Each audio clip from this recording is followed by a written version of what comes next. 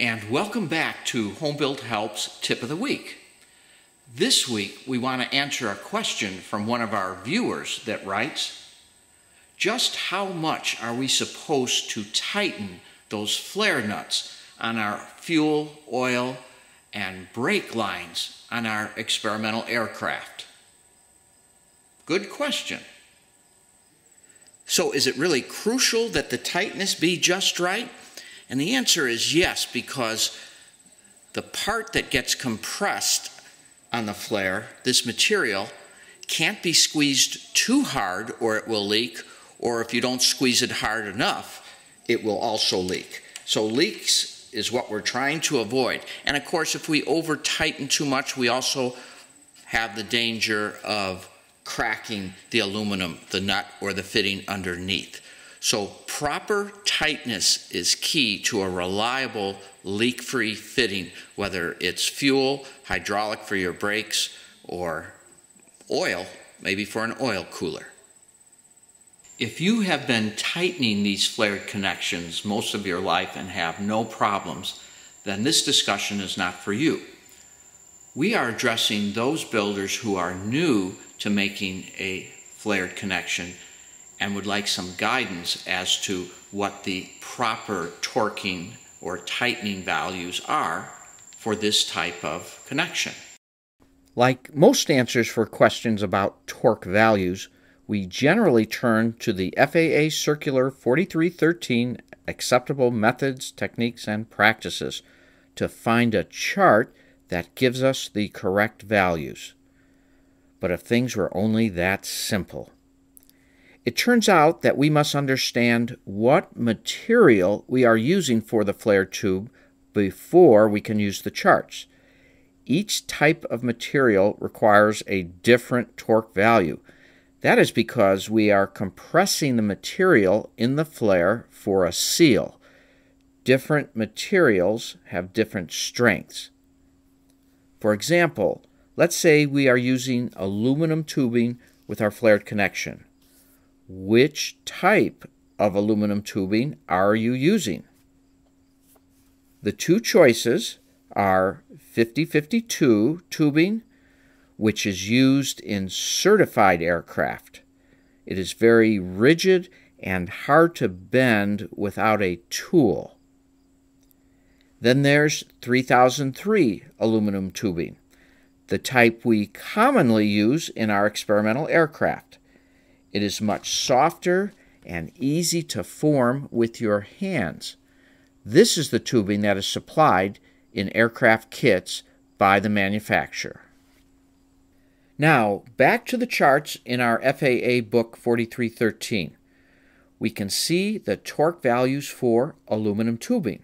However, this FAA book was meant for certified aircraft, so the values shown are for the harder 50-52 aluminum variety. We don't have a column for our 3003 tubing, so these are not the correct numbers for the tubing we're using in our experimental aircraft. 3003 tubing has about half the strength of 50-52, so what we can do is extrapolate and use the minimum column numbers as a guide for our maximum torque values for the 3003 tubing. Note that we simply run down the column and match the tubing size we are using to find the values. For example, dash 6, which is 3/8" tubing, requires a maximum torque of 110 inch-pounds for our 3003 tubing.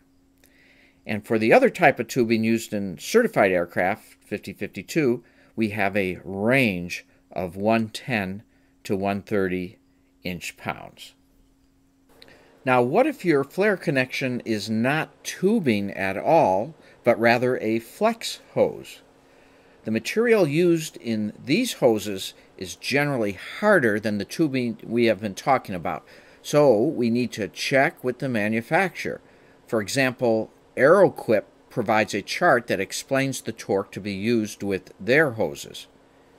Here, a dash 6 hose connection needs a torque range of 150 to 195 inch-pounds.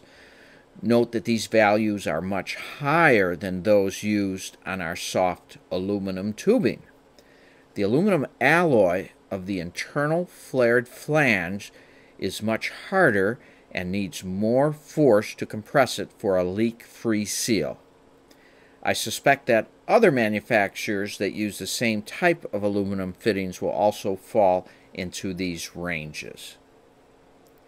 Let's look at using a torque wrench on these fittings to apply these values to properly tighten the connection. Here is the torque wrench we'll be using to tighten our flared nut. We set the adjustment here, and this is calibrated in inch-pounds. And normally we use a socket to tighten a nut or bolt with a torque wrench, but that's not going to work over a flare nut. So instead, we're going to have to replace this socket with a crow's foot.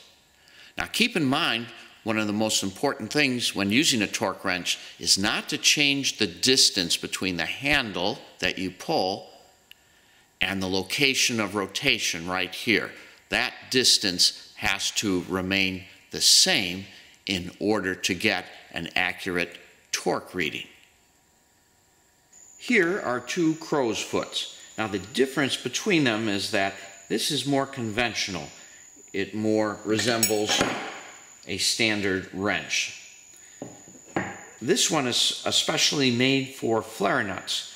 Note that the grip around the nut is substantially more. In other words, I got 1, 2, 3, 4 flats as opposed to just 2. That's one way of looking at the grip strength. So this type is much less prone to stripping off our nuts than this one is. Generally, because we're using aluminum nuts and tubing in our aircraft, this will work just fine. When dealing with steel tubes where the torque is much greater, these become more important because the chance of stripping off our nuts becomes much greater with the higher torque. So either one, this is obviously preferred. Here's the crow's foot wrench I've added to the end. This will allow us, of course, to fit over our flare nut. However, notice that we have increased the distance between where we want to rotate the torque wrench and the location up here of where the nut's going to go. Effectively, we've added an inch from this point to here. So that's going to throw off our torque reading.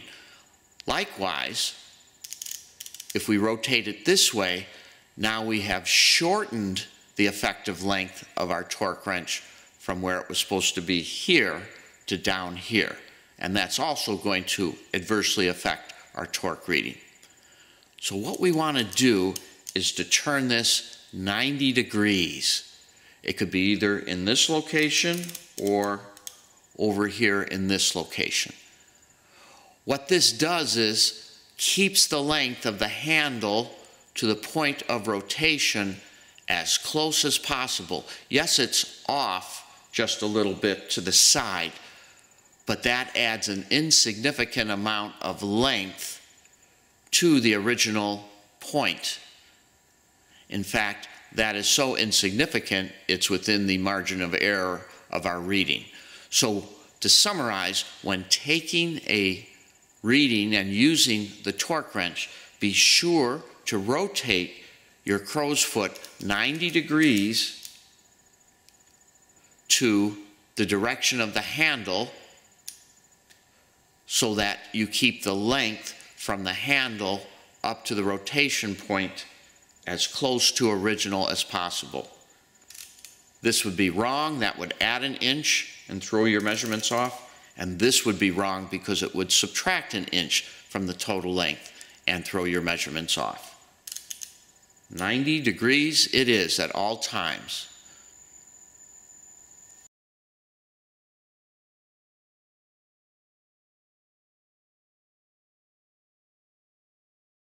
We are ready to tighten our flare nut.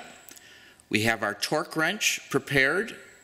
It's been calibrated to the proper inch pounds as per the charts we talked about. And our crow's foot is on at 90 degrees to the handle. So we're going to insert the crow's foot, and then we're going to rotate the wrench until it produces the audible click and feel once the proper torque has been reached.